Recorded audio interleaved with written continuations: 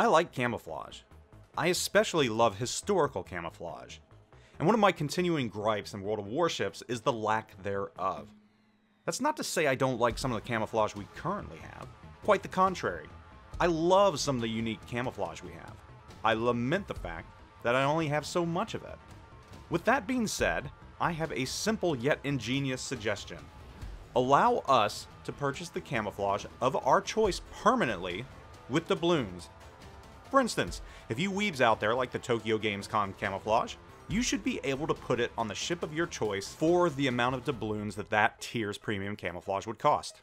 For instance, if you really want it on your Montana, you should be able to spend the 5,000 or so doubloons the regular tier 10 premium camouflage would cost, and have it permanently on that ship and that ship only. I know for myself I'd be purchasing the white camouflage for my gearing. I know a fair amount of you players out there would likely purchase the Pi Day camouflage, among others. Hell, you might even see some permanent school buses running around. The bottom line is this benefits both Wargaming and the player. We get to keep a camouflage we really like, and Wargaming profits as well. To me, this is a win-win. And again, the camouflage would only give the regular premium bonuses, not what the premiums associated with the camouflage are.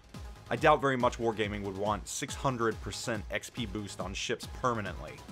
Outside of that, I will close by saying we do need to see more historical camouflages. There are so many out there that just haven't been touched, and it really boggles me to as why. The United States Navy alone had some 30 different camouflage measures in World War II.